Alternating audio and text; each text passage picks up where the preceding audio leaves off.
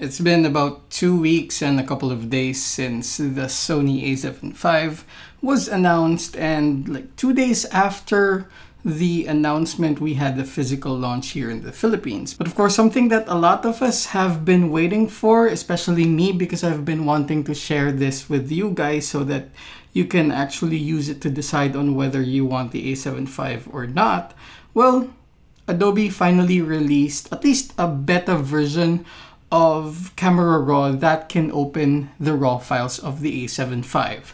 Now, this video will of course be a quick demonstration of processing the RAW files to check out a couple of things, mainly dynamic range and color, and in addition would be resolution, because I've been getting a lot of questions from friends who shoot sports or wild birds who want to see if they can use the 33 megapixel sensor and then have room to crop. So that's what we are going to be talking about in this, and yes, at the end of the video I'll tell you how you can download these RAW files that I took so that you can test it out as well. So let's get right on it. We're opening Lightroom right now, and well, I've already pre-selected 5 RAW files that I'm gonna work on this video so that we can test out what we want to see. Now, a bit of a bias, of course, I'm a landscape photographer, so one of the first things I wanted to test out about this is if it does have more dynamic range than the A7 IV, which we will see now. So the first test shot that I actually did with this was before sunrise, just outside my balcony. I'm fortunate enough to have a view of the sunrise and this patch of cityscape right here. So this time was perfect to really test out the dynamic range. Well, at least a bit of the dynamic range. We have 2 more photos that we'll test out in this, but yes, this is going to be a backlit sunrise. So let's see what we can recover out of the foreground, and at the same time what we can recover out of the highlights on the sky. So as I said, this is still a beta version. You can see that when you go to the profile module, you don't really have the usual creative look option. So still no FL123, still no Vivid from Sony, and still no IN and standard and whatever. So what you do have are the ones from Adobe, which we aren't even gonna check out because we want to stay true to what we have. So we're gonna keep it here on the default setting, which is beta. And again, what we only want to see here is how much more detail can we get from the shadows and the highlights. So let me pull down the highlights right here, and let me pull down the whites also. I don't think it's necessary, but yes. So it came from this all the way down to this, and then we pull up the shadows, and then we have that. So this was a handheld shot. A bit of fog in the morning, and with testing these, technically we're maxing out the sliders, but this is of course not a tutorial. This is not how I would do it. This is not how I would process these images. But again, the goal is to see if it will give us more detail, and it does seem like it. However, take note, this is of course a more subjective measure because, well, I don't have the fancy stuff to check out the dynamic range quantitatively, and so this is just out of observation. That is what we have. Let's try to pull up, technically let's try to pull up the exposure, see if there's more detail coming out, and then we go back again, pull it down, see if there's more detail we can get, and we are at -1.6. And I do think there are more details in the clouds that we got, but yes, anyway. Let's move on to the next thing, which is this photo. Now, this photo I took when I tried it out for birding. Again, I am not a wildlife photographer, I'm not a wild bird photographer. I do not have birding knowledge. The only thing I brought here was the A7V, the 200 to 600 millimeter, and my curiosity, and this is what we have. So this is it at 100% crop, and we got that just like this. And well, there's not much we want to see here. Nothing when it comes to dynamic range, but yeah, if you do want to pull up some shadows, then you can technically, but that's not the point of this image. Now, question is, can you crop the 33 megapixel for a close-up of the bird? I do think so. Now, another thing I'd like to show is how it deals with color. Now, even though I'm a landscape photographer, I'm not a fan of the color green because I've noticed that most cameras are rather... They get confused by the color green and the color yellow, especially because they are abundant in nature together.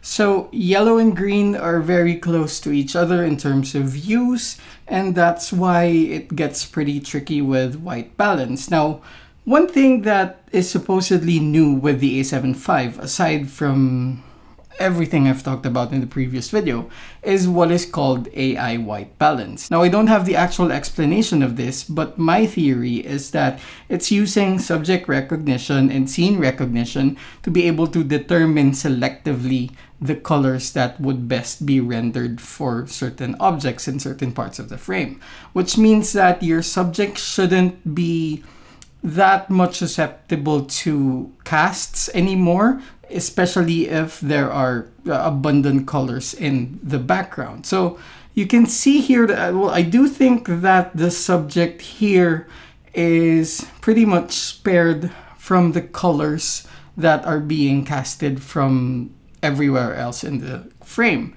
However, this is of course a relatively, I would say, muted kind of scene because also we don't have that much sun during this shoot. But we can definitely see the stark contrast between the magentas and the greens of this scene, so I think that's something we should take note of.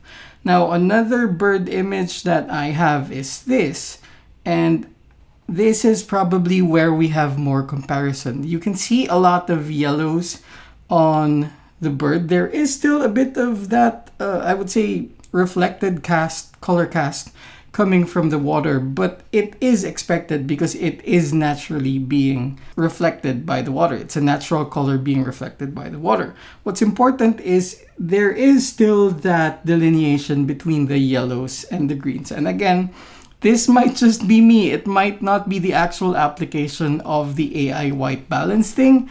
So just take this with a grain of salt. But yeah, I do like the fact that the colors, it doesn't seem like green is being too destructive, even though it is abundant in the frame. And what I would usually do is just separate them and pull the green to the cooler side and pull the yellows to the warmer side. And you can see there is a lot of difference between the two and it doesn't really clash. Now, this is another one of those photos that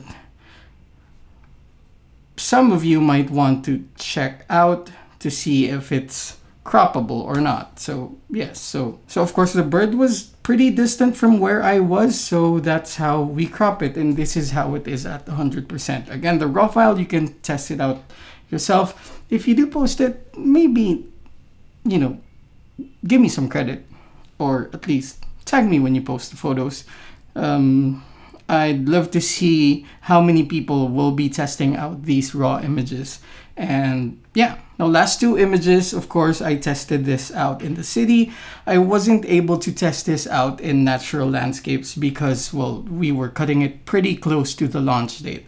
However, I was able to test it out, I think, in the best location I could in terms of the dynamic range. Why? Because of this scene. Now we have the sun about to set on the left, and on the right is the cityscape of Rockwell, which during these months of November, December, January, and February, I think, have these very nice yellow lights. So what I want to see here is how much more can I pull out of the highlights so that our sky can be more balanced with the cityscape, and then how much can we recover again from the foreground. Again, this is not how I would process these images, but we are testing it out for the sake of seeing how far we can pull it down. So there we pulled the highlights all the way down, the whites, just a little bit. Now, take note that this has more dynamic range than the previous shot, which was the sunrise shot, because the sun is technically still high up here. So let's see if we can get a little bit more, or are we going to crush the highlights? And I think we already have crushed the highlights, but that's totally fine. This becomes less of a problem area, especially since you can pull up the exposure and everything else. So use the sliders, pull up the shadows. We do get a lot more when it comes to the details on the shadows right here, but do expect some noise that came out. Well, probably not too much. Let's put it back. We came from this all the way here, and it actually isn't problematic for me, so that's really good. I wouldn't, of course, process it that way because this looks way too HDR for me. Probably halfway just to give more details here in the foreground, but not really pull it all the way up. Now, what else would I do? Well, I would fix the colors on these lights right here because there are a lot of colors present in here. I do want it to be more synchronous to the other colors in frame, so I want to make the yellows warmer. And then I would selectively pull up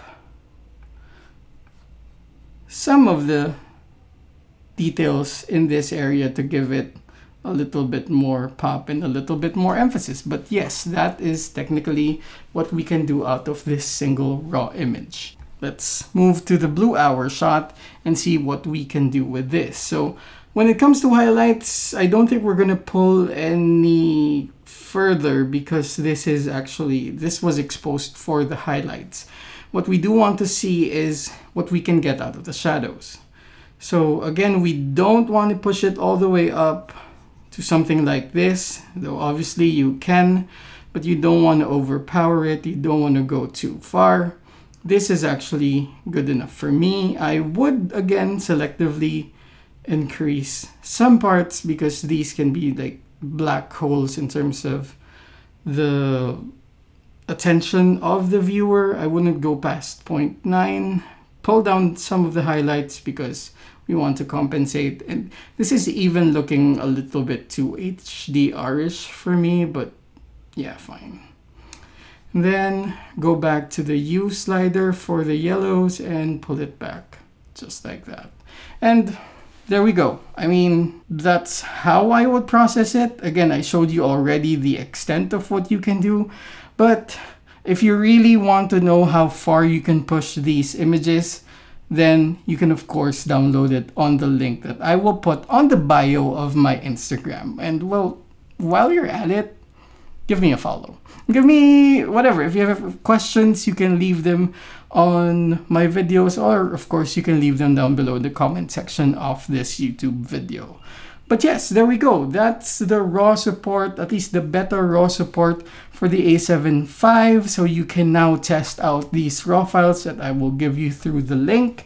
And if you have any questions, leave them down below. And if you're new to the channel, my name is Nicco Valenzuela. I'm a landscape and architectural photographer who has been shooting a lot of different things recently. But yes, if you're into stuff like these, then do hit that subscribe button and hit that notification bell. In any case, let's talk more about the A7V real soon. But thanks for watching.